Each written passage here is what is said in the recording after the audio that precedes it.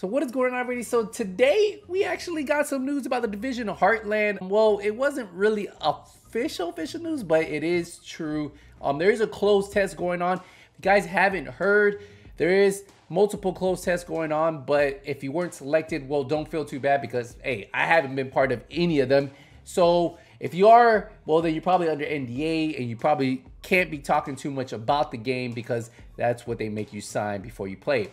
But the last closed test, you guys all know there was plenty of leaks that came out.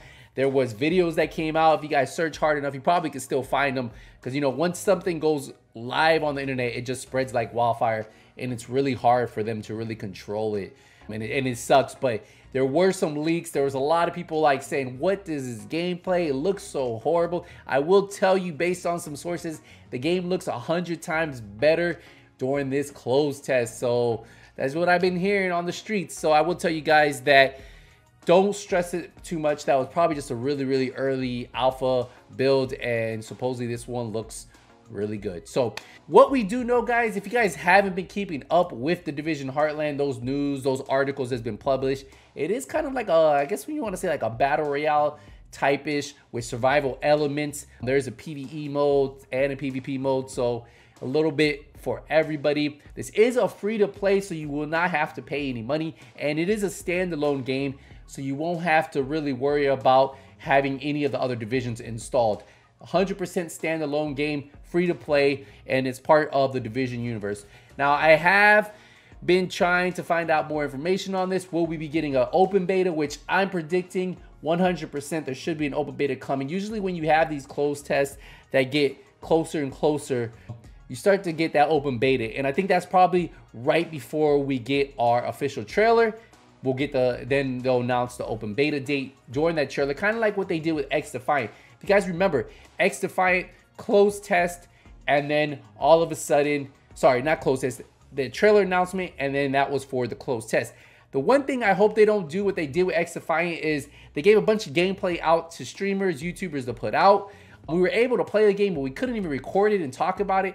It was kind of dumb. Like just if you're already gonna put out gameplay, then why not just let us record it, make our own gameplay, and have fun with it? So hopefully they don't do it that way. Hopefully this one will be more of an open beta and they'll go forward like that. If you guys haven't heard though, Ubisoft, this was actually supposed to come out before the Division 2 content, and we officially know that the Division 2 new content will be coming February. January is when we'll get the official details, news, and everything that is coming, and then February is when it will drop. Now, if you look at this little map right here, Division Heartland, you see this before. So it was supposed to come out before this roadmap. They need to redo this. They need to refix this.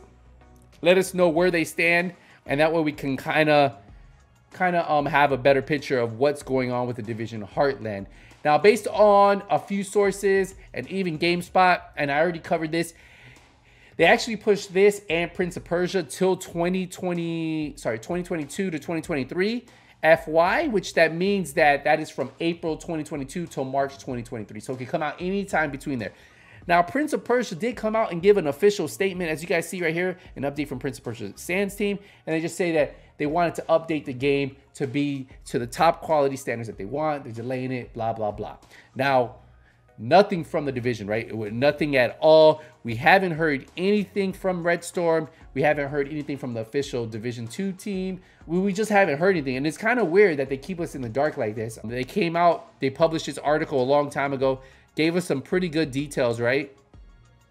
They talk about it being a standalone, saying that they want this game to feel like you don't need to have any type of Division experience, and you can go into this game and just have fun. So that is what they did say in this article, and all it said right here says the game will be available 2021 to 2022 on PC, consoles, and cloud. Now, I'm predicting that this probably will be cross-play based on how free-to-play games are right now. So any of you guys asking for that, probably what we're looking at, but it's still not enough information. Just remember, it is free to play and it is standalone. Now, this roadmap doesn't show anything that I need. Now, for the closed test, how do we know this is going on? Well, if you look, someone actually tweeted this image of closed test, Tom Clancy Division Heartland closed test release date today, and that was November 12th. And then we got an official, well, not official, but Mr. Tom Henderson himself, the writer at VGC News, IGN, and Real Gaming Intel. Look what he wrote. The Tom Clancy Division Heartland closed test started yesterday, and he posted that one day later from that post. So if you look here, this was posted on November 12th. This was posted November 13th, and I've been hearing the same thing on the streets that this is currently going on, right? So the one that was supposed to happen the end of last month actually got canceled from what I heard, and then this one was the makeup date. So it's kind of cool to see that they're moving along. It sucks that this game is being delayed, but I think it's for the better, and I'm hoping they're taking that feedback, and I'm hoping these players are giving that feedback. And if you guys haven't signed up for the playtest, you guys can sign up for it. If you guys were part of the first one, doesn't mean you would have been part of this one. If you're part of this one, doesn't mean you'll be part of the next one. Just how it works when they do these closed tests.